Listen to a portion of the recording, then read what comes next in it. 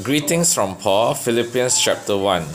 This letter is from Paul and Timothy, slaves of Christ Jesus. I am writing to all of God's holy people in Philippi who belong to Christ Jesus, including the church leaders and deacons. May God our Father and the Lord Jesus Christ give you grace and peace.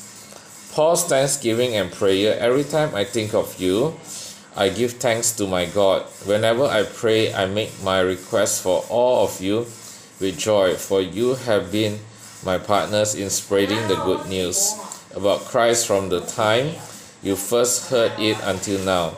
And I am certain that God, who began the good work within you, will continue his good work until it is finally finished on the day when Christ Jesus returns. So it is right that I should feel as I do about all of you, for you have a special place in my heart. You share with me the special favor of God, both in my imprisonment and in defending and confining the truth of the good news. God knows how much I love you and long for you with the tender compassion of Christ Jesus. I pray that your love will overflow more and more, and that you will keep on growing in knowledge and understanding. For I want you to understand what really matters, so that you may live pure and blameless lives until the day of Christ's returns.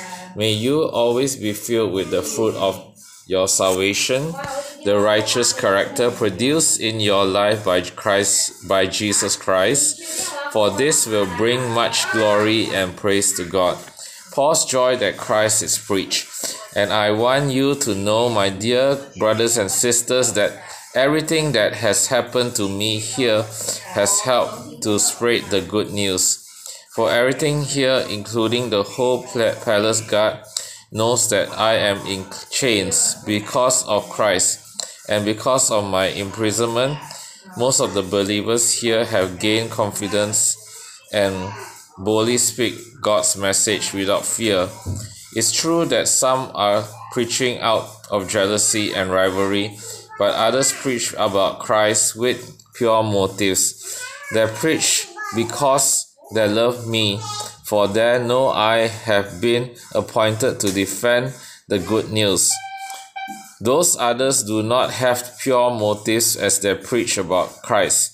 They preach with selfish ambition, not sincerely intending to make my chains more painful to me. But that doesn't matter. Whether their motives are false or genuine, the message about Christ is being preached either way. So I rejoice, and I will continue to rejoice. For I know that as you pray for me, and the Spirit of Jesus Christ helps me, this will lead to my deliverance. Paul's life for Christ. I fully expect and hope that I will never be ashamed, but that I will continue to be bold for Christ as I have been in the past.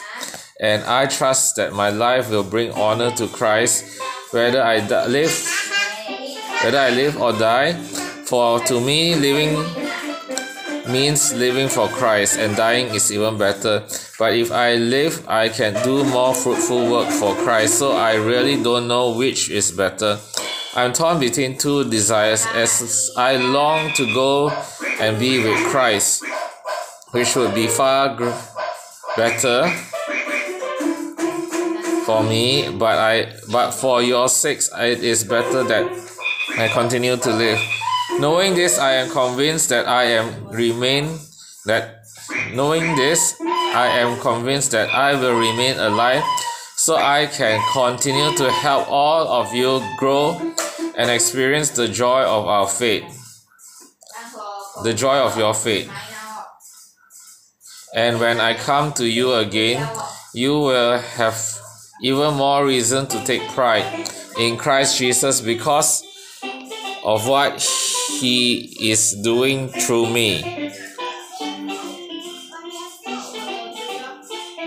Live as citizens of heaven. Above all, you must live as citizens of heaven, conducting yourself in a manner worthy of the good news about Christ. Then, whether I come and see you again or only hear about you, I will know that you are standing together with one spirit and one purpose, fighting together for the faith which is the good news. Don't be intimidated in any way by your enemies. This will be a sign to them that they are going to be destroyed, but that you are going to be saved, even by God Himself. For you have been given not only the privilege of trusting in Christ, but also the privilege of suffering for Him. We are in this struggle together. You have seen my struggle in the past, and you know that I am still in the midst of it. This is the word of God.